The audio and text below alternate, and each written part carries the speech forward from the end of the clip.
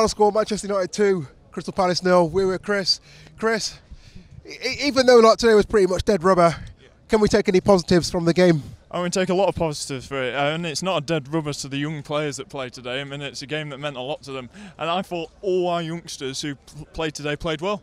I thought Mitchell on the left-hand side, left back, was great. I thought Harrop took his goal brilliantly. Harrop's goal was sick, wasn't it? It was. What a great goal that is. But he's been doing that in the reserves for a while, so you know, why not give him a chance today? And he took it.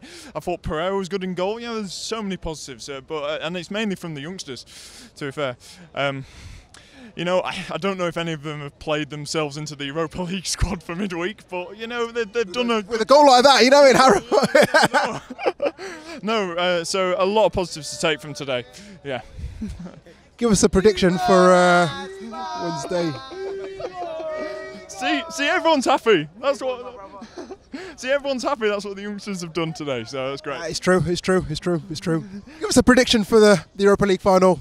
Oof, well, it's a difficult one. It's going to be a completely different team than the one that played today, of course. And you know, I think it's going to be. I can't do a prediction on it. To be honest, I think it's going to be a tight one.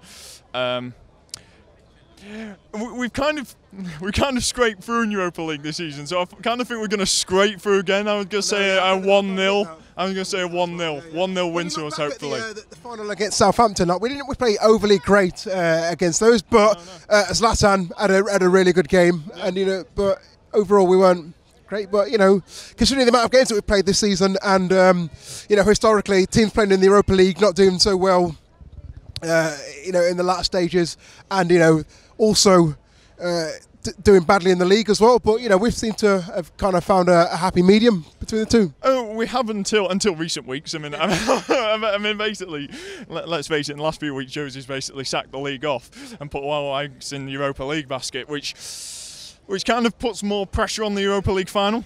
But hey, I mean, it's Follow.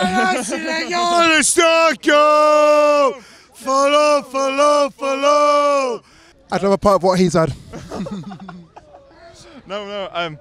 Yeah, it's going to be a tricky game, but you know, fingers crossed we win it, and we get in the Champions League. See you in Stockholm! Hey! Are you off to Stockholm, mate? It's not looking likely at the minute. Got in. Yeah, but anyway, no. I hope we do. I hope we do well. It's our route into the Champions League. It's a trophy we haven't won, so fingers crossed we can win it. And as long as we give it our all, that's the main thing.